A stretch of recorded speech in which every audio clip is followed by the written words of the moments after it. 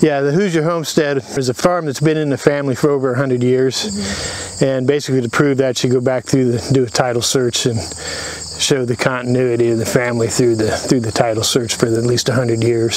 Yeah, so the original two-story part of the house you see here was built in 1890. And it was originally located on the other side of the ditch. Then the story and a half was added. 1911, 1912. Yeah, 1911, 1912, about the same time that they built the barn out back then. It's original. I believe the newel post and the railing for the stairs and whatnot I have seen in old 1920s Sears catalogs. One that looks just like that. So I would almost bet that's where it come from. Back at that point you could get anything at Sears and Roebuck, you know. Oh, yeah. Well, the grandfather clock was from my grandpa had it, and it survived the Johnstown flood in Pennsylvania. And the corner cabinet was also built in Pennsylvania and given to us by my great aunt. Okay. Yeah, it was built by either a great uncle or a great great uncle, and it was made specifically for that spot in the house. Yeah, you can see the original, under the original part of the two-story house is an old rock wall foundation. And a lot of these have been cut by hand to get a smooth side and that kind of thing, as you can see. Yeah, this was common practice back in the day, before the cement block became quite so common.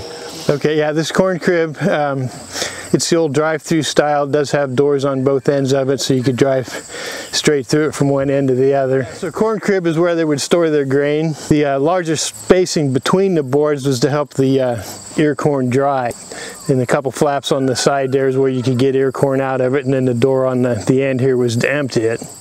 Okay, this half of the corn crib was divided into three separate storage rooms, and you can see them. And then it was designed here that you could put wood slats in as you filled it, and then the bottom one actually had a spout on it so that you could get grain out there again to feed animals and that kind of thing, because you could put oats in one and wheat in another and that kind of thing. Yeah, so this is the inside of the corn crib that we saw from the other side, and it's more open with the wire mesh on the inside to help the ear corn dry and that kind of thing through the year also.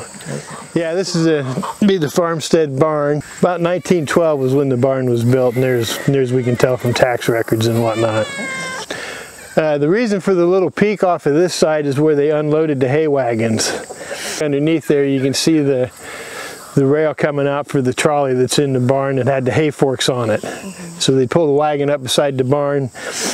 The two doors up there slide down on their rails, and then you can run the hay fork out to lower it down, pick up the loose hay and back in the barn and pull it across the barn with the trolley and drop it wherever you want it in there then. So is that peak just to cover that apparatus, or? It's to support the end of the rail. Okay. Yeah, so it's got support out there and isn't just hanging on its own weight then. It's an old grain paddle elevator that they use for unloading ear corn. All I've ever seen on is hay bales. We use it for putting hay in the hay mow up there. Those are, they call them mortise and tenon joints with the wood pegs instead of nails. Like for this one, what they would see, I don't know if you can see this, but you can kind of see here where they've cut the beam back on both sides and left it's probably about 3 inches long. And then they cut a hole in this one, so they slid the two pieces together, and then they put the wood pegs in to hold it in place. Okay, let me switch with you so I can see this side. Yeah.